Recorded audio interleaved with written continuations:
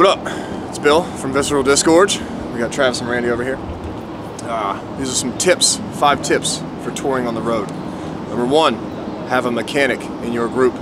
If no one's a mechanic, somebody needs to learn something, because something's gonna break and you're gonna have to fix it. If you have somebody that's not mechanically inclined, then that could inevitably cost the band a few $100s to take it to a shop to get a tire on, which, you know, if you're mechanically inclined, that should take you an hour or less. We had a bad light. I was able to look underneath, find a bad wire, and fix it.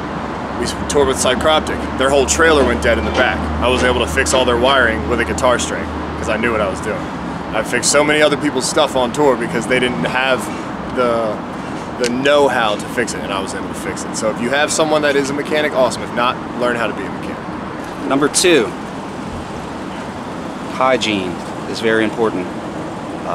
Foot spray, flushable baby wipes come in handy, and showers at truck stops are a good recommendation. If all else fails, the venue don't have a shower, you go shower at a Flying J or a Love's or Pilot. Yeah. So yeah, hygiene. Mouthwash. Lots of mouthwash.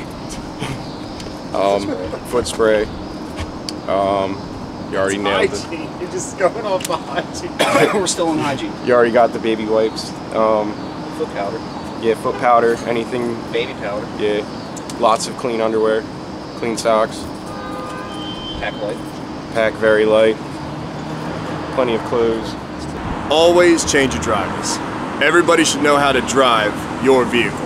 Whatever you're driving, whether it be a small van or a big slambulance or a tour bus, you always need to have at least multiple people that are going to be driving you around. Because if you're not going to drive all the time, who is? Someone's got to get you there on time. Because if you show up late, you're screwed. You're not going to be able to play. That's a big one. That's number 5. Stay awake. You need to stay awake. And what better way than to do a pre-workout? Don't do an energy drink, you're gonna have a crash. Don't do drugs, they're illegal. Use a pre-workout. Pre-workout, it gets you alive, gets your muscles going, and when you're done, you're still awake. You just don't have that crazy pump.